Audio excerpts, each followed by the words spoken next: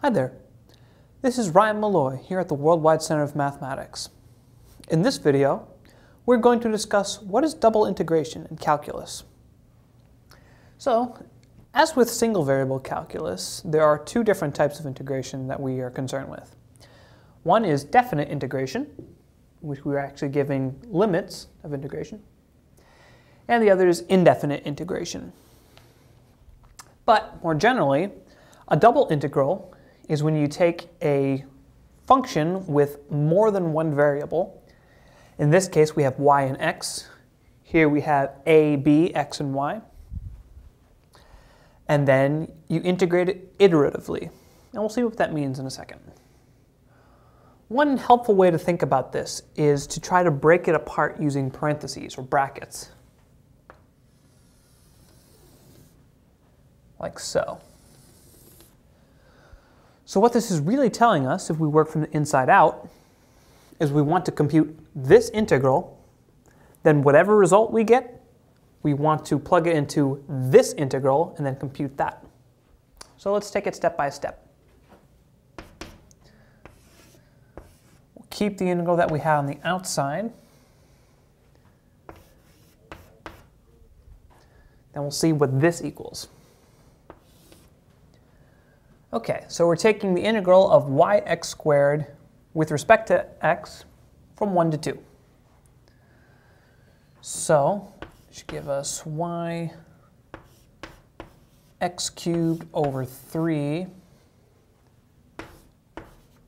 from 1 to 2. And whatever this is, we'll plug it into that integral. So let's compute this. Again, integral from 0 to 3. And we get 2 cubed is 8, so we get 8y over 3 minus 1 cubed is 1, we just get y over 3. Bring down the dy. And then we can simplify this a little bit. We get the integral from 0 to 3 of 7y over 3 dy. Well, from here it's simple. This is just a single variable integral. All we need to do is find the antiderivative of this function with respect to y, evaluate it at 3 and 0, and subtract accordingly. Easy enough. Let's take a look at this indefinite integral, which may be a little bit trickier. Here we have 4 variables in this function, a, b, x, and y. Note that these d's just indicate which variables we will be integrating with respect to. They are not themselves variables. Okay, but we can do essentially the same trick that we had before. Just draw parentheses, make it easier. So we'll compute this integral. Whatever result we get, we'll plug it into the outside integral and then compute that. So we get the integral of whatever this is. Okay, and we'll write dA over here, so that's what we'll work on next. All right, so we can simply use the power rule here. Might look a little cumbersome, but that's essentially all there is to it. Bring down the exponent, which is by. Keep the constant.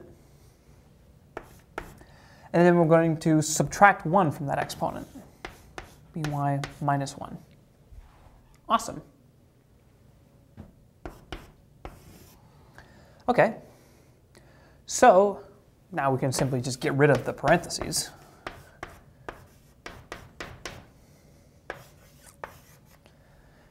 And this time we're integrating with respect to a. Now this may seem like very messy, hard to read formula here, but it may be helpful if we simply switch the a and the b. And you'll see that since a is the variable we're integrating, all this is just a constant.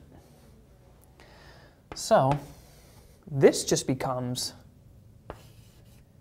a squared over 2 times all this. Y bx to by minus 1 plus some constant c. Just add another letter into the mix. And that's essentially all there is to it. My name is Ryan Malloy. and we've just discussed what is double integration in calculus.